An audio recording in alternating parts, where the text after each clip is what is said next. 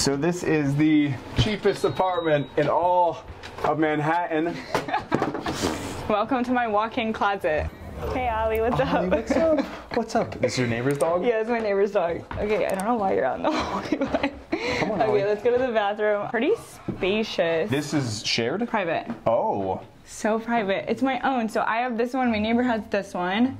Okay, so you got a shower. I mean, it's small. It's nice. But the fact that it's just yours, because we filmed once before where it's a shared bathroom, that's sweet that this is just your space. Exactly. So right through here. So you've got 3 neighbors? I have, yeah, 3 neighbors right here. And then, welcome to the walk-in closet. Everyone's seen the video before, and to see it, it's smaller in real life than on the video. So I have the couch all the way to the wall. You can maximize as much living room space as possible. I like how you have the New York red brick. Yes. I made a video once and someone's like, dude, that's just red brick. I'm like, no, man, that's New York red brick. It's special. You gotta romanticize it a little bit. You do. I do like also you have this side table here with 2 outlets built in and a USB. So when I work from home, it's just nice to be able to convenience, right? And then the living room couch actually turns into a bed, so you technically could have friends from out of town visit you if you wanted to, and you still have enough room to even open the refrigerator with the bed down. The space is truly utilized. So your kitchen, do you cook here? Not a lot, but anytime I do, I have to store all plates and everything underneath here. Can we see your refrigerator? Yeah, it's messy. She's that messy. little. You've got the essentials. That neighbor over there actually fixed the stove multiple times because the burner wasn't working or it wasn't connected or something. But it's very New York where you kind of fix a few things first. I feel like in a place like this, normally it'd be a hot plate. Like you'd have to buy a hot plate and put that there. So I guess we'll do like a clockwise look. So then behind us. Behind us we have the storage where I keep all my podcast gear, and I tried to really just hone down on what do I need, what do I not need. This came with the apartment, you said? The TV came with the apartment. I can't bring a huge suitcase back here. Oh, you couldn't even fit a checked bag in here. Let's get the tape measure. Let's do it. So across we have 82 inches. 110. 110? That's literally a parking spot. I was curious the ceiling height because in the video I saw, I was like, oh wow, this is pretty low, but it's not that low. 6'8" ceiling height down here. That's not bad. I thought it was gonna be like 6'4"-ish. So I do have a question.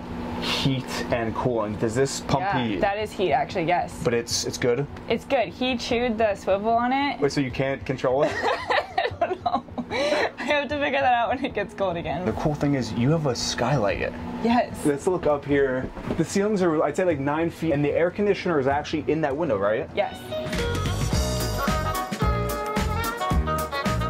Okay, so this is my skylight, and this is my air conditioner unit. So it's like a proper window air conditioner unit just hooked into your skylight. That's the old one. This is the new one, because the old one kind of cut out during the summer heat. I didn't know it had air conditioning in the summer. Yeah, it got really hot. And I was like, yo, I think this is illegal. I called my landlord. Good boy.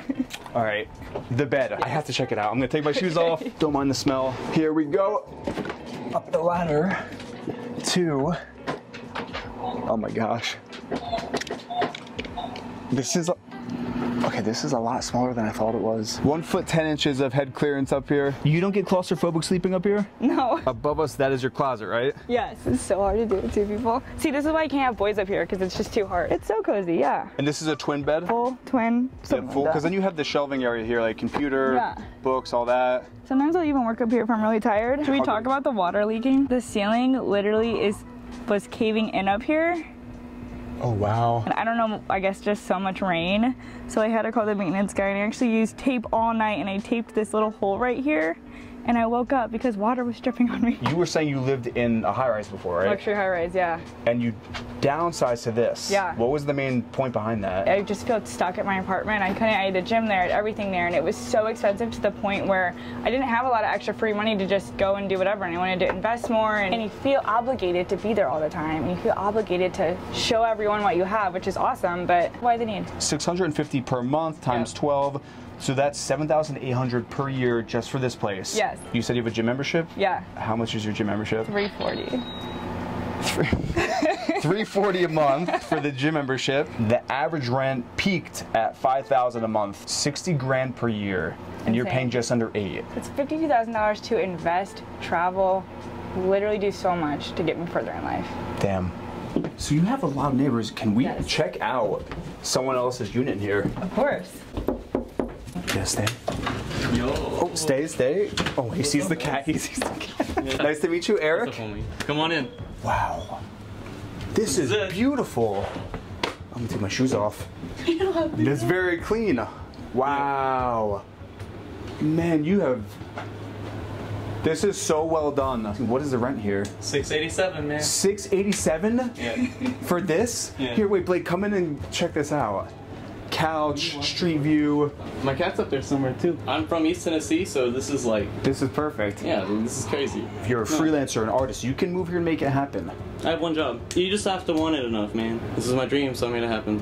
So JR's mic actually cut out while he was giving the tour, so here's a quick little rundown of his space. Here's the view looking towards the front door, loft overhead with the ladder heading up. Here's a look up into that loft space featuring JR's cat. And his space was so well organized, he even had room for his bike in his New York City apartment, which is pretty rare. You have the coat rack right by the front door, and the kitchen actually had an induction cooktop, refrigerator with the microwave overhead. It faces south, so he had a pretty awesome plant collection. Then he had his workstation storage here, which actually folds down to a nice little table for writing, eating, grinding coffee, or some other things, and that's that. Okay, so yeah, that's the place. This is my bathroom. It's across the hall, super short.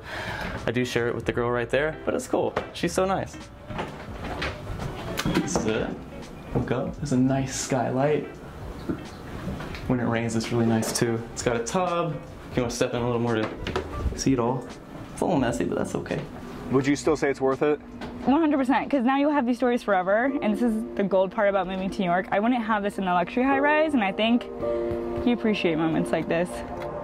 New York City is a revolving door. It is not an easy place to live. That's why people come just as fast as they leave. Anything you want to do in this world, you can make happen in New York City with some hard work, determination, and a plan. And if this video shows you anything, I hope it shows you that yes, it is possible to move to New York City if you have a clear vision and are willing to put in the work.